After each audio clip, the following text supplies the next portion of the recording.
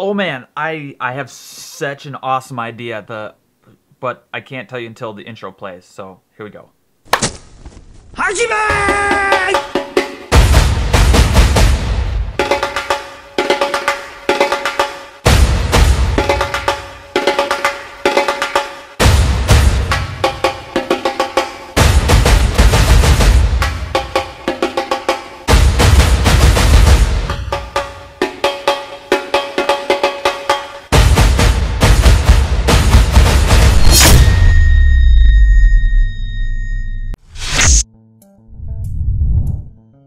Welcome back to today's vlog. This is the vlog where we talk about pole vault things, pole vault events, pole vault devices, just whatever you can pole vault, and then add at the end of it. That's what we talk about. So everything pole vault. Here we go. Bing! This week in pole vault news, again, not much is happening because nobody's pole vaulting, except Jenn Suhr, who jumped 5 meters indoors in a basketball gym and took the world lead. OMG. Or did she jump 501? I apologize. She did not jump 5 meters. She jumped 501 because Sandy Morris jumped 5 meters, and that would be tied for the world lead. But why would you want to tie someone for the world lead? You want the world lead. Jenn Suhr had a bad Olympics because she was super sick, and she was... Screw that. I feel great now, so I'm going to jump high now. And she does. That's it for pole vault news, because like I said, no one else is jumping right now. They're all starting to train for next year, except Jenn Suhr, because she's a freak. Okay, there's three things left of this vlog I want to talk about. First, I'm going to tell you a story. 2, I'm going to review a bunch of videos because I got a lot this week. And then we'll end it, okay? So bear with me. I just wanted to let you know the kind of progressions of things, and I really just wanted to move my arms around a whole bunch so I could just watch them.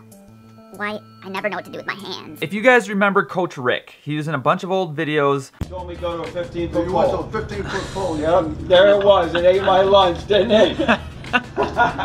He's 5'3", but his heart is like 10 feet tall and around. That makes no sense. He went right by the school bus, completely nude on his CR250, popping a wheel. You know? Everybody's waving in the school bus driver. Coach Rick, he invited me to his house. He's like my family now. Woo! From me just spending time with him in New Jersey and at his home, you've learned 2 very big things about him really fast. He has 2 loves. He loves his family, #1, and he loves pole vault.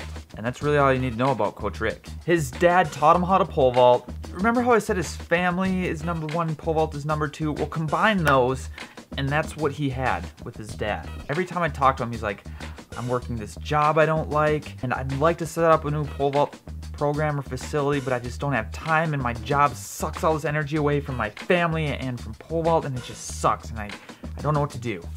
Now, when I was in New Jersey, I got to meet Coach Rick's dad and see their relationship and meet the man, the myth, the legend, who is all the great, amazing things about Coach Rick. He just had years of wisdom behind it. I was like done pole vaulting, physically and mentally tired, and Rick's like, you just gotta go, you gotta go, you gotta go. And his dad was like, he's at the end, he just looks tired. He's jumping very well for being on fumes. And Rick's dad died this past summer. And it was really hard on Rick. And everyone who met him, it was hard on them too.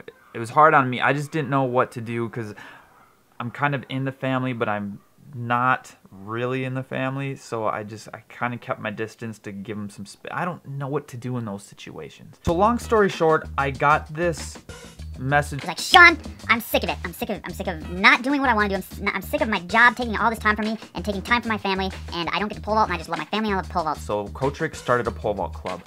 Finally. He not only created a pole vault club, he used his engineering degree and created the fastest pole vault runway on the market.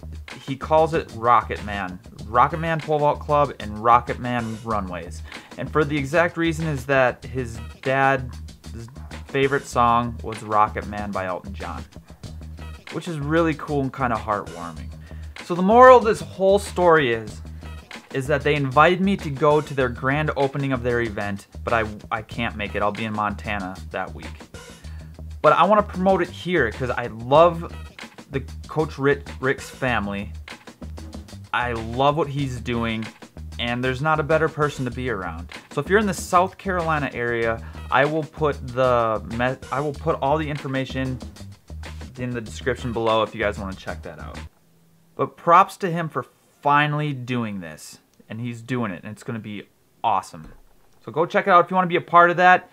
If you want to check out these runways, I'm excited to maybe test one out down the road. We'll see what happens, but yeah, let's review some videos. Shelly, let's take a look at it. Wow, it's really good. I really like it. The only thing I would suggest is when you get to the top of the pole, I always preach right hand, right leg. If you go to your left leg, that's where everything gets kind of wonky and screwy up top. So if we watch it one more time, the right hand's kind of going across your body, and then it tweaks you around and throws you off balance. Other than that, it looks awesome. Sweet, I like it. All right, let's do the next one.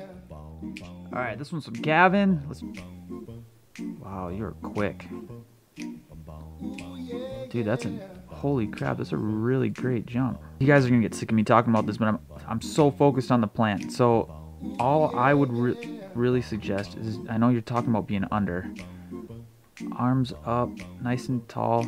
Now, I come from a biomechanics background, so if we look at lines here, see, we're kind of leaning backwards a little bit. If you do that, then your hips are gonna stay in front of your shoulders. Yep, bam. Then now we're leaning back even more, and then there's less swing, because if this leg can swing from back here, you're gonna have more energy into the pole. Think about leaning forward just a little bit at takeoff.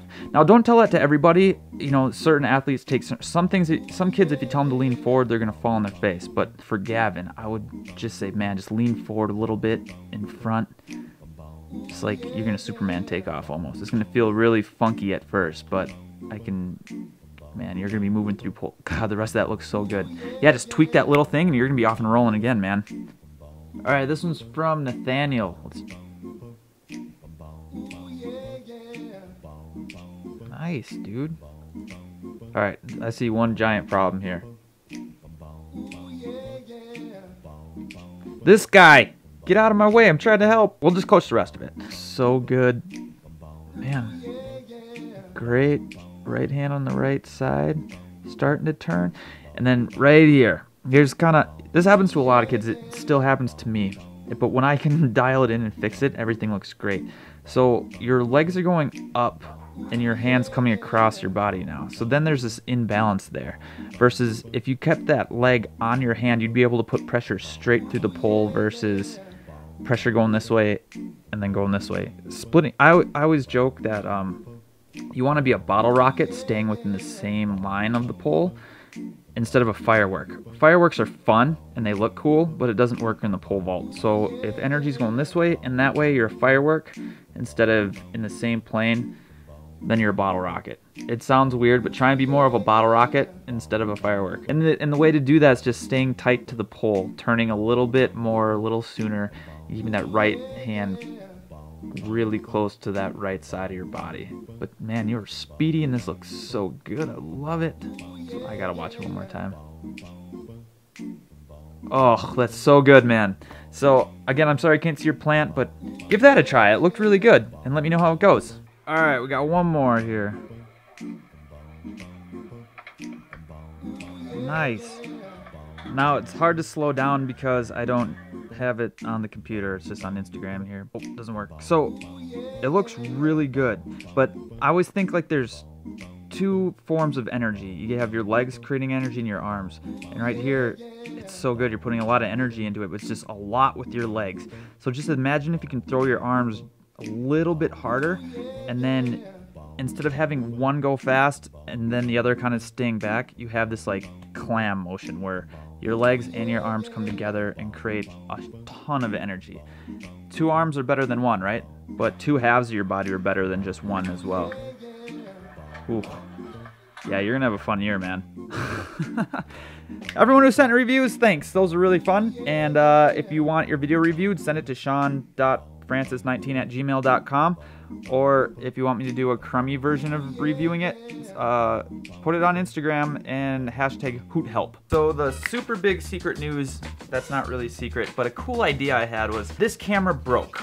And I haven't been able to use it for 10 days. And it forced me to use my phone. Now, everybody I know has a phone in their pocket. I don't know a lot of people unless you're over the age of like 65 or... I hate technology. Let's go back to rocks and stones. What if you guys, since training's just about to start Just do a weekly vlog. Post it onto YouTube, and if you guys start doing a training vlog like I did for the last 4 years, I will promote it here. Because I'm not doing as much of the pole vault training stuff anymore. And the coolest part about that was it built this community. There was other people training, and there's like, man, there's this guy competing at elite level who's doing the exact same stuff I'm doing, and it's just my first year pole vaulting. Which is the way it is, for real. Like, I was always trying to fix my plant. And if you talk to any elite vaulter, they're doing the same thing. So I'm gonna put it out there. If you guys start making a vlog about pole vault training, about pole vault in general, let me know and I will promote it the best I can because I wanna help you. That's about it for this week. If you guys want some training, go to team-hoop.com. There's training there. If you guys don't want training, don't go there. Or go there anyways and check it out. I've been making a bunch of videos on mindfulness and meditation, and those will be done soon too. They've been really fun. Next week I'll be in Montana. Follow me on Instagram, Twitter, Shawn Danger Hoot, because Danger is my middle name. You. If you found these are helpful, please leave a like. Subscribe, as always, they help me out and they continue to help me make videos. If you guys have questions, I will answer all the questions I get from the previous week's vlog in the next week's vlog. But I didn't get any questions last week, so there was no answers to any questions. Just ask me questions and I'll answer them next week. Alright, life's meant to be experienced, and curiosity will get you there. See you tomorrow. What's your favorite invertebrate? I don't know what the heck that is. I don't know what that is. Nobody does. What does that even mean? That's a vertebrate. Invertebrate. It's an animal or species without a vertebrae, so without a spine. Need examples? Would it be like a dolphin? Dolphins have spines. They do? What's